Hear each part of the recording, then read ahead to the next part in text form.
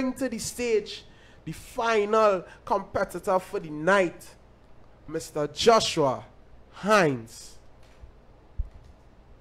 The current state of this state, who fighting who to vaccinate, who pushing who to instigate, and there's only a set of downright hate.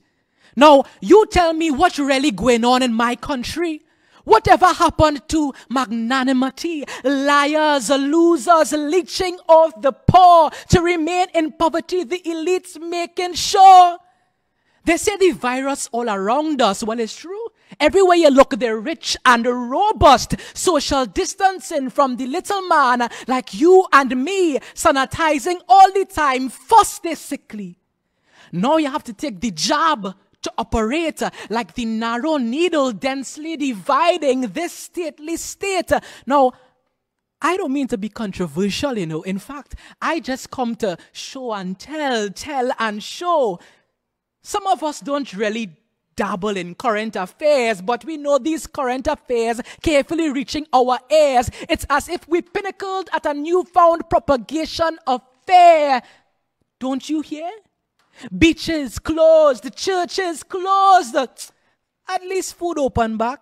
But even for that, you have to hide in the back. Because when KFC had open like brain closed, if you see a line from South to Piaco, hey, you feel it easy out here?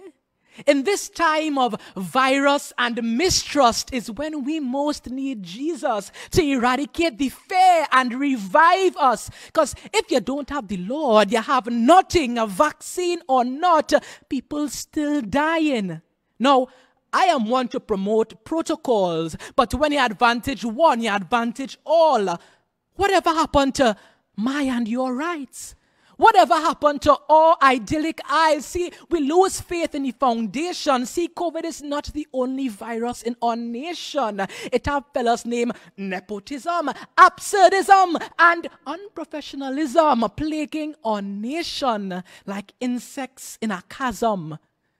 We want to retreat to normal. But can't you see they're trying to mandate the moral? Once you have no power and position, bet your bottom dollar you ain't making no decision. The current state of this state is fueled by those who separate themselves from the Almighty to pursue worldly gain while etching their eternity. The only way to change the current state of this state is to get on your knees and pray to operate, because the needle is not your savior. Only one works in your favor.